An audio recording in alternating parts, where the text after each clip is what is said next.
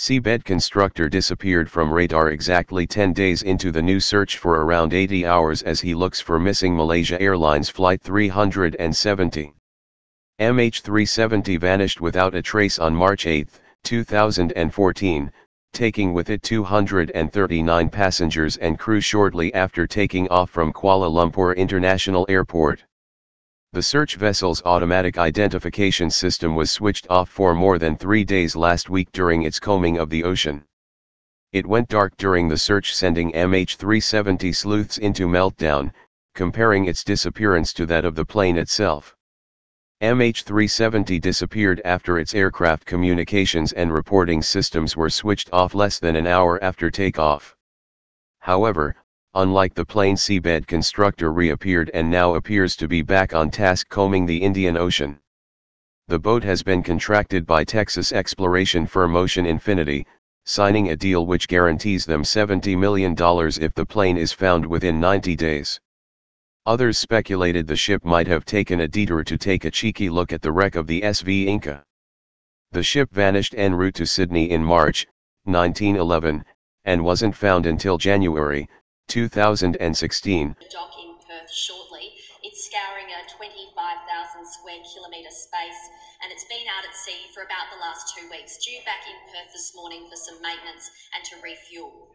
So this is its first stint. It's been out at sea for 2 weeks, scouring the ocean floor. It's run by a Texas-based company called Ocean Infinity.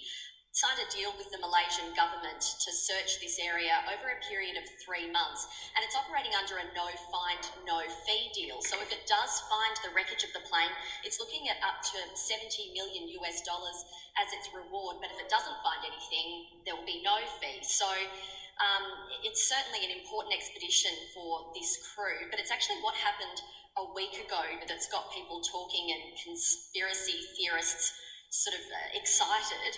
There are websites where you can track this ship's movements, and if we look at some of the pictures from that website, you can see that the Seabed Constructor performed this curious loop several kilometres wide, and then it abruptly turned off its satellite monitoring system with no explanation, and that stayed off for 3 days. There's no indication from the operator of the ship or the Malaysian government as to where it went.